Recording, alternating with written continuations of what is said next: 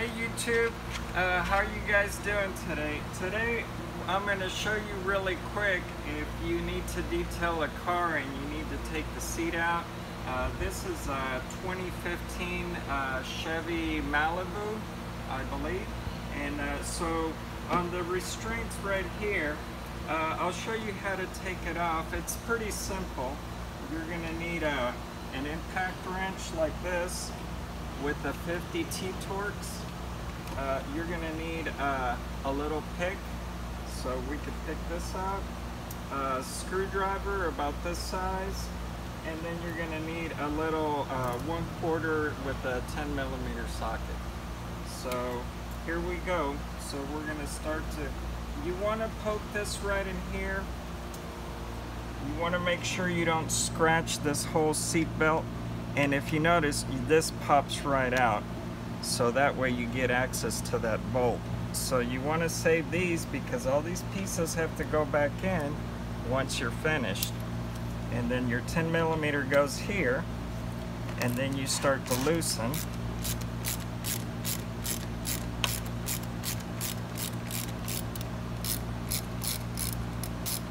Some people, they get a little bit nervous when it comes to you know, taking stuff apart. But just remember that how you took it apart is the same way it's going to go back in, and just make sure you don't lose anything. Then you take your screwdriver. Sometimes you have to open it. On this case, it just popped right out, and then this, it'll give you space to work. So now we're going to put this back in here like so. Just for the meantime, your seat's all the way forward. The little pieces that you took off, you want to put in a safe place where you can find them later when you put it back together. Now we take these seats have 2 metal hooks in the front, and the back is only held by a Torx screw. So now we're going to go to the back to get all your seat all the way to the front. Now we go to the back. Sometimes these cars have pockets, so if you have a flashlight like this, you can put it in the pocket, and that way it lights up your Torx that you're going to take out. So now we're going to go ahead and take this one out. Let's see. Make sure that you got your wrench going in the right direction.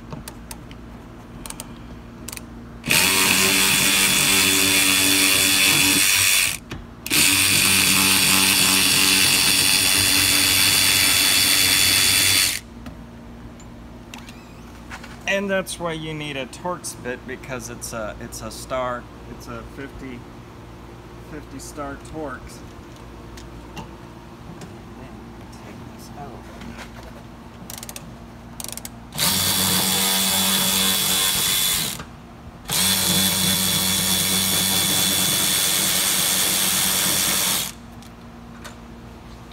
What's neat about this drill that I really like too is it's got your lights, so it illuminates as you're working. So now we're gonna tilt this up a little bit like this, and on the bottom it's got this clamp right here. We're gonna open it. This slides forward, so I'll put some light here so that the viewers can see. This has a sliding little device right here, and your other side is going to have one too. So you slide this all the way to the left, and then this pops right out like this. So once you take this off, make sure you put this a little bit inside like that so that you don't lose it. And then we just get underneath here. Be careful. You should actually wear gloves. I'm not wearing them, but you should wear gloves because the parts on the legs underneath these seats are very sharp, and they're probably also dirty. You wiggle a little bit, and there it is. Once it's out, then we close this door, put these tools to the side, and then I usually stick this hand in between here to give me some support. Tilt it, and then the seat comes out like this. And the reason why we take them out is because if you notice, you see all that gunk, and this is where you buckle up, and all that gunk and hair and everything, especially on this side of the car. If you guys notice, let me get the lamp so you can see a little bit better. So you see, that's why we take them out, because most of the grunge is right in here. And it also gives you lots more space when you run your extractor when you're cleaning the carpet.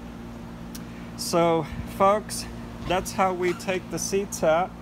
And so what we'll do is we'll give you a take, maybe on this one or another car, on how to take the seats out safely. And if you notice, the electricals is right here. It's just a big old plug. It's not, some of your Asians will have 3 or 4 connectings, your Hondas. On most Americans and Ford cars, it just has one single plug, which makes things a lot easier. You don't have to mess with a whole lot of cables. Make sure that when you take the seat out, if you notice I roll the windows, I'm not going to be messing with the ignition, because anytime you turn that ignition, if there's power, it'll tell you that the airbag button will come up on the screen, because it's telling you, hey, there's something wrong with the seat. So make sure that when you do this, that you're not going to turn the car. You're just going to do your work, assemble it back together, and then that way you don't get an airbag on your dash. So that's how you do it, folks. Thanks for watching. We're going to continue to do videos on other types of cars, especially you guys that have the sports cars. So on some we do have to reset with the scanner or a computer, but when we get to those, I promise you guys to do a video on that. Please don't forget to subscribe and give us a like on the channel if you like this video. And thank you for watching, and you guys have a great day. Bye.